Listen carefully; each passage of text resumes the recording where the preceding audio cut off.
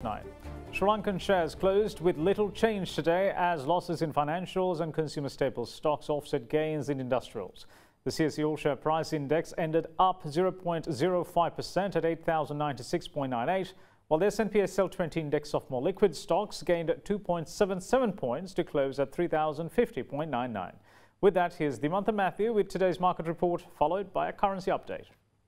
We saw a dip at the start of the session and then a recovery again towards the latter part of the session. So overall the sentiment was mixed today, but we saw a bit of a renewed buying interest coming back into the market because of the recovery during the second half of the session. So the ASPI managed to end in the green, up by around a mere 4 points with the index closing at 8,096 points.